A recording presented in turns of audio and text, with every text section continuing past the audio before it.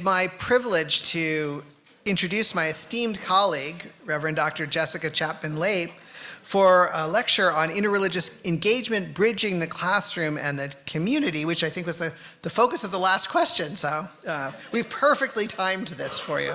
So Reverend Dr. Jessica Chapman Lape is the Assistant Professor of Interreligious Chaplaincy and the Program Director of the Interreligious Chaplaincy Program here at United. And she has applied her extensive background in health education and community health to her work as a chaplain, faith leader, and scholar. A womanist pastoral theologian, she received her PhD from Claremont School of Theology with an award-winning dissertation which focused on the experiences and mistreatment of Black women within the healthcare system here in the United States. She's also ordained in the United Church of Christ. You can read more details in your program, but let me just say that Jessica is passionate about education.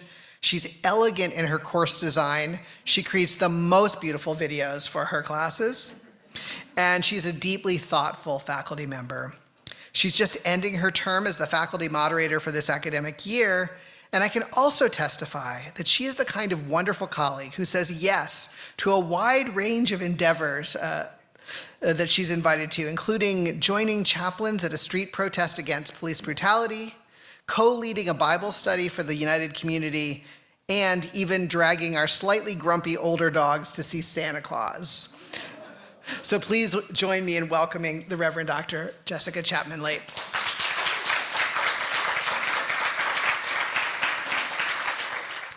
All right, good morning. Thank you, Dr. Sabutianis, for the introduction. Thank you, Dr. Cindy Beth Johnson, for the invitation to share on such an exciting and important topic to the spirit of United. The occasion of United Days calls for a celebration of the diverse ecumenical and interreligious voices that contributed to the life of this seminary, and I'm excited to celebrate this diversity alongside each of you today. Dr. Murad and I are a good praxeological pairing this morning, as his talk centered around the theoretical and philosophical grounding for interreligious engagement, and I am bringing in the practice. So just for a moment, imagine that you all right here and on Zoom are a class, and this is the first day of your term. Welcome. Take a look around at your classmates. These are your classmates for the day.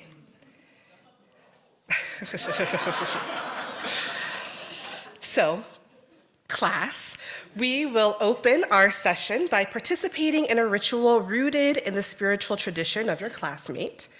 Then we will get to know one another by sharing about our spiritual or philosophical traditions. And by the end of the class session, you will be assigned an interreligious peer. And this will be someone who practices a spiritual or philosophical tradition outside of your own. You'll meet with your assigned peer on a weekly basis for about 30 minutes. And during that time, you'll discuss course content, practice spiritual care across religious difference, and explore how it feels to be in relationship with someone occupying a tradition perhaps unknown to you. All right, scene. You're no longer students, but that is how I typically begin my classes here, centered around interreligious engagement. So take a moment and consider how you felt when hearing those opening remarks and instructions. Were you energized by the vast religious exposure that was to come? Or were you nervous about experiencing the unknown, potentially exposing yourself to something you might consider evil or bizarre? Or perhaps as a religious minority, you began to dread the thought of divulging your own religious location. You may wonder if it's safe or if you'll be judged. Or you may have thought to yourself, what in the world would I talk to a stranger about for 30 minutes a week?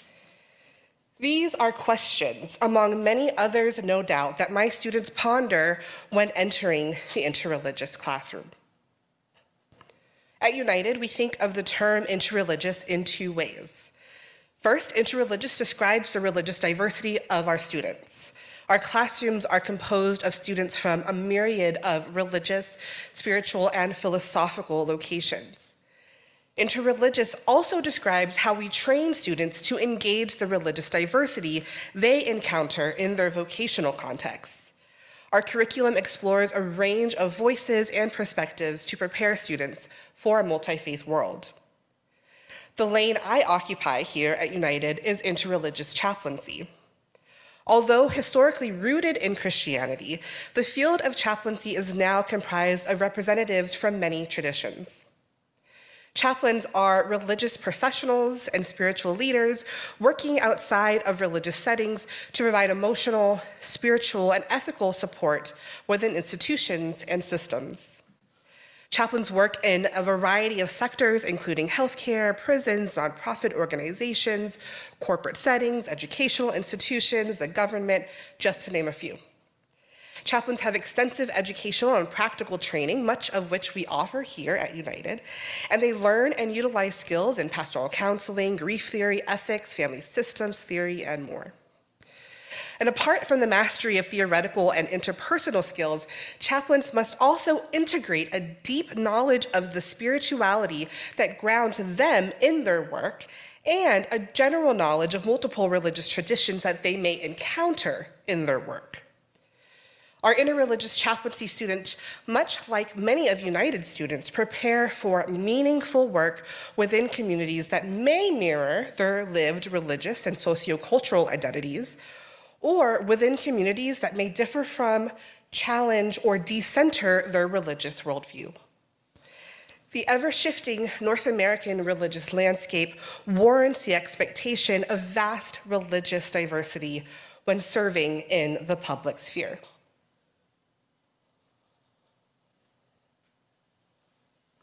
Pastoral theologians and care providers Dagmar Greffy and Pamela McCarroll write, "For chaplains who serve in public institutions, interreligious literacy is growing in importance, enabling them to tap into systems of meaning embedded in the symbols, stories, sacred texts, and rituals of diverse spiritual wisdom traditions." From United, students will become chaplains in nonprofits where they play with the children of a Hmong family who just lost their home. From United, students will become chaplains in hospitals where they baptize Christian infants with worried and tired parents. From United, students will become chaplains in universities, counseling young adults exploring paganism for the first time. From United, students will become chaplains in prisons, reciting the Quran with Muslim inmates. And from United, students will become chaplains in the military, officiating their Buddhist comrade's funeral. So simply stated, in the 21st century, interreligious engagement is inevitable. So how do we use the interreligious classroom to prepare students to engage interreligious communities? Interreligious engagement involves exposure and exploration. Students ought to be exposed to diverse religious and philosophical traditions whilst exploring the role of religion and spirituality in the cultural structures of institutions and in the lives of care receivers. The interreligious classroom then serves as a container or as a play space, to quote my colleague, Dr. Gary Green, for students to be exposed to and explore aspects of religious diversity that are relevant to their vocational practice. So I will offer 3 examples of learning activities from my interreligious classroom, but I will not be a good theological pedagogue if I did not first outline my pedagogical or andragogical approaches to interreligious engagement. So first, my approach is student-centered. My role in the classroom is to frame, prompt, and facilitate the wisdom already in the room. This approach resists the normative banking and depository teaching models rooted in Western academic elitism and hierarchy. Instead, I curate and make accessible learning materials relevant to course topics, whilst myself learning from the wisdom of students and adjusting learning materials to meet their ever-flowing curiosities. In the interreligious classroom, students have great sources of knowledge in the seats right next to them. Students bring with them their lived experiences and their lived religion, their full selves in all of its intersections and complexities, and are invited to offer their wisdom and receive the wisdom of their peers, not just from their professor.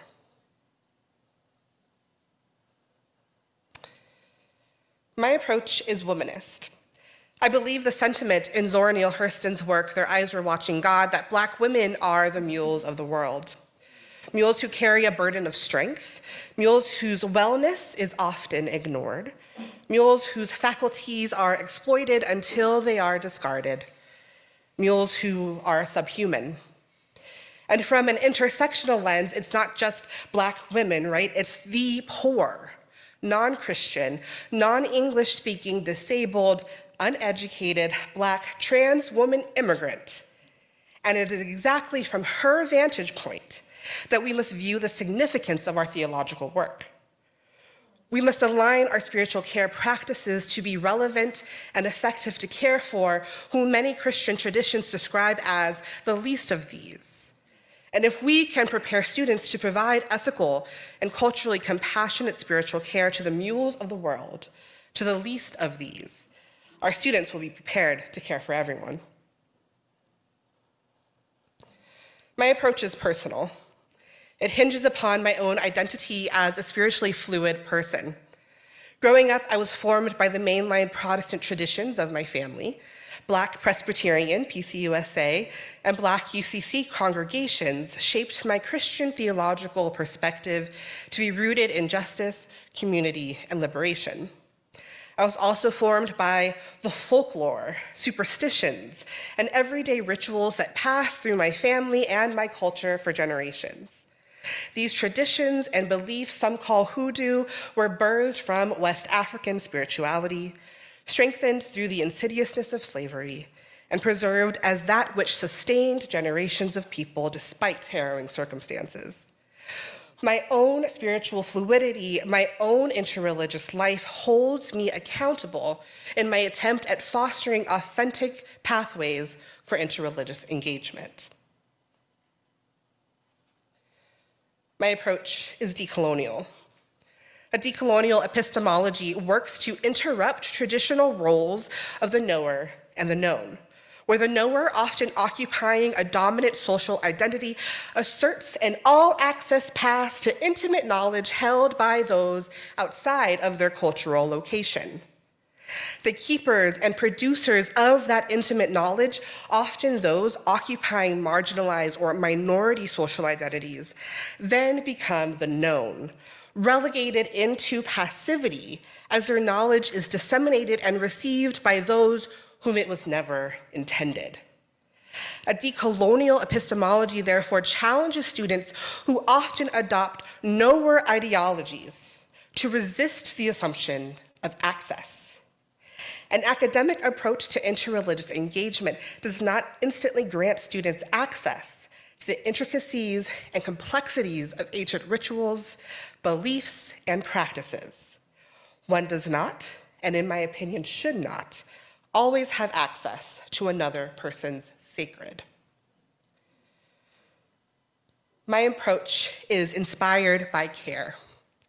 I am a chaplain with a love for listening to stories and with a call to care deeply for people's spirits. And with that love and that call comes a set of practical skills that support my work, including reflective listening, reframing, and presence, non-anxious and non-judgmental presence. I believe that a key to students feeling safe enough or brave enough to engage interreligiosity, to expose themselves to religious diversity, and to deeply explore traditions, including their own, involves curating the interreligious classroom through the lens of a chaplain caring for her community. And in my approach, in my listening, in my reframing, in my presence, I model to students the efficacy and transformational power of those skills in an interreligious environment. So student-centered, womanist, personal, decolonial, and care-inspired. This is how I approach the interreligious classroom, and from this framework, in conversation with broader curricular goals and pragmatic learning outcomes, come learning activities that invite students to engage interreligiosity in meaningful and productive and authentic ways. So here are 3 examples of learning activities from the interreligious classroom that facilitate a student's exposure to and exploration of interreligiosity in preparation for a vocation in interreligious engagement. The first is an opening spiritual activity.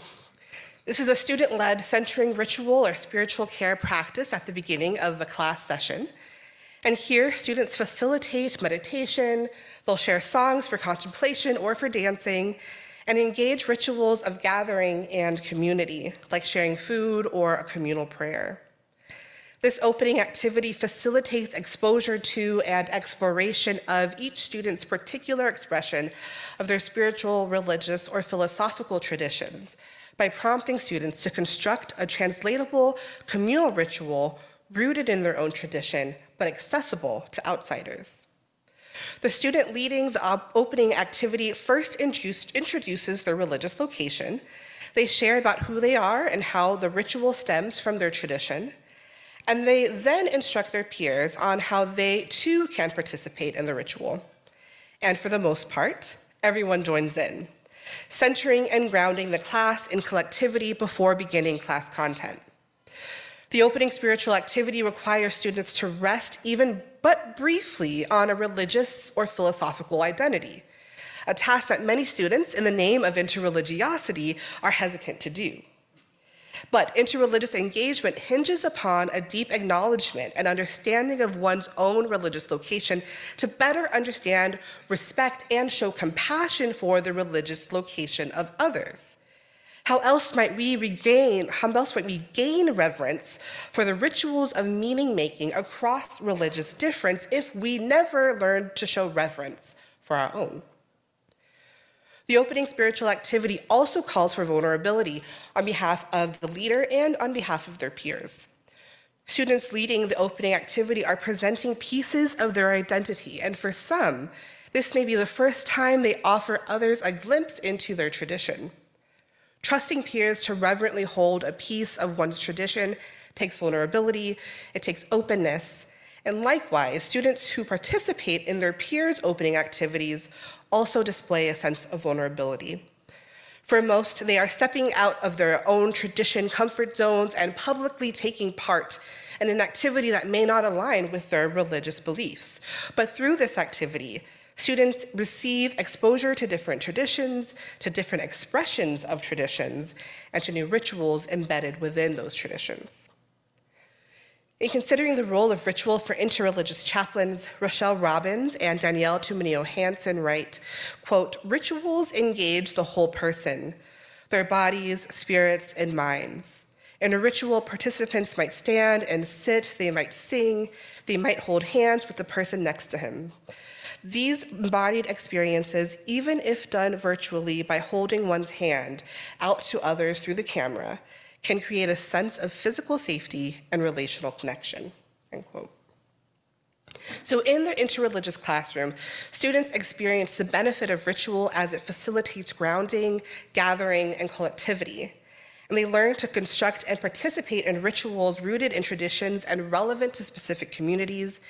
And from their experience of diverse religious rituals in the classroom, they can vulnerably pull ritual into their care practice to facilitate a sense of groundedness and connection amongst their care receivers in their interreligious communities.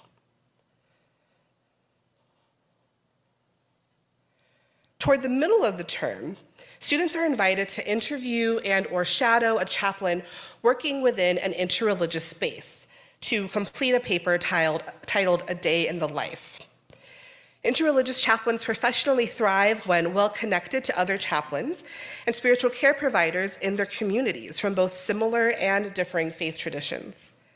Likewise, apart from clinical and academic training, hands-on experience, so shadowing or mentorship opportunities, support students and new chaplains in navigating interreligious contexts as new religious professionals.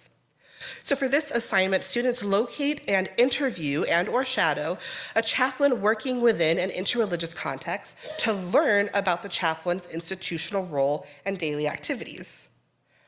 Through this assignment, students witness firsthand how public spaces, where chaplains generally occupy, are inherently interreligious spaces, and how chaplains navigate those spaces while holding on to their own identities. United's remote learning model allows for students across the world to join our learning community. But this means the religious diversity in each student's community will differ significantly. The interreligious landscape of the Iowa Plains is vastly different than the interreligious landscape of Miami, Florida. The interreligious literacy needed in New York City differs significantly from the literacy needed in Salt Lake City. And as an instructor, I cannot fit into the syllabus a conversation relating to every religious expression from San Diego to Portland, Maine. Yet students need to maintain awareness and knowledge of the religious landscape particular to their communities. Therefore, the interreligious classroom must extend beyond four walls or beyond the Zoom room. So for A Day in the Life assignment, students are encouraged to interview or shadow a local chaplain working in a sector of interest. Because the chaplain is ideally from the student's community, the student is likely to care for similar religious and cultural demographics as their interviewee. So this activity then gets students acquainted with the religious landscape of their communities, not just the Twin Cities, not just generic any town USA, but their local communities, allowing them to better prepare for the religious diversity to come. The networking opportunities that arise out of these interviews are also quite encouraging. Students report having conversations that illumined paths toward their vocational goals, as interviewees shared career advice, passed along community contacts, and even offered CPE residency opportunities. Finally, the interreligious peer relationship assignment is what I think is the most important learning activity I present to my students thus far. By the end of the first day of class, students are assigned an interreligious peer. They are formed into dyads with a peer who maintains some form of religious, spiritual, or philosophical difference. At times, this may look like a Methodist student paired with a Buddhist student. At times, this may look like a Wiccan student paired with a Hindu student, or perhaps two UCC students are paired together, one with evangelical roots and one who grew up Catholic. Each week, these paired peers meet for about 30 minutes using what I term peer prompts to help guide their conversations. Peer prompts range from discussions about illness and death to articulating how one's tradition substantiates interreligious practice. With interreligious peers, students learn to set boundaries and to respect the spiritual and cultural boundaries of others. As the dyads form, students are invited to explicitly name what they hope to accomplish through their peer relationship, what discussion topics are off limits, how they can signal crossed boundaries, and what power dynamics ought to be considered. Setting boundaries at the onset of the interreligious relationship is a trauma-informed approach that not only contributes to productive conversations and equitable relationships, but students learn how to set and respect religious boundaries as a method of trauma-informed care, a skill that can be directly applied to their work in interreligious contexts, especially when caring for those with religious trauma. In addition to setting boundaries, the interreligious peer relationship fosters interrogation of power dynamics within interpersonal relationships with embedded religious difference. Kathleen Greider, one of my seminary professors, notes that, quote, religious location is arguably one of the most potentially inflammatory power dynamics in intergroup contact, end quote. So for Greider, power dynamics are exacerbated by interreligious difference. Therefore, students must contend with the isms that bear privilege and inequality, and also contend with religious location, and often in particular Christianity, that also bears privilege and inequality. Sachi Edwards notes that, quote, an examination of power and privilege are important in any dialogue about identity, religious or otherwise, to prevent further marginalization of subordinate identity participants. She goes on to further say, quote, a critical social justice approach to philosophical analyses of religious identity and oppression, contextualizes experiences of religious identity within the historical backdrop of Christian cultural domination, end quote. So in the interreligious peer relationship, students can explore religious identity against that historical backdrop of Christian cultural domination and are encouraged to clearly articulate how they are complicit in sustaining Christian privilege, even, or might I say especially, those who no longer identify as Christian. The interreligious peer relationship provides a contained space for students to practice interrogating power dynamics related to religious location so that they may become intimately aware of their own power and privilege as interreligious chaplains. But more than that, the interreligious peer relationship simply encourages students to be in relationship with someone different than them.